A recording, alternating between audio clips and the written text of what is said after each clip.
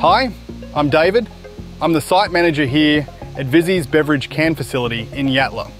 Come and have a look at how we make a beverage can.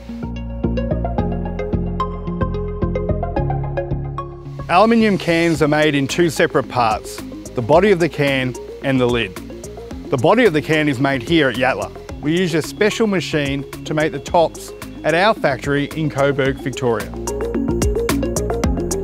Our first step is to take a coil of aluminium and put it through a machine called the cupping press. The cupping press cuts and punches out shallow cups of aluminium.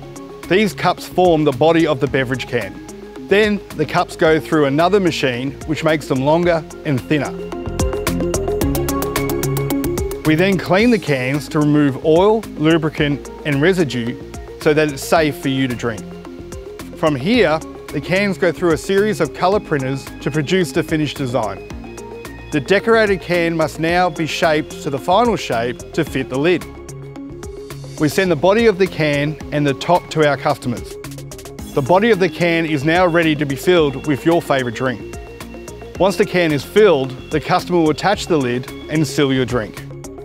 Our beverage cans are made with recycled content and are easily recycled through your curbside recycling bin.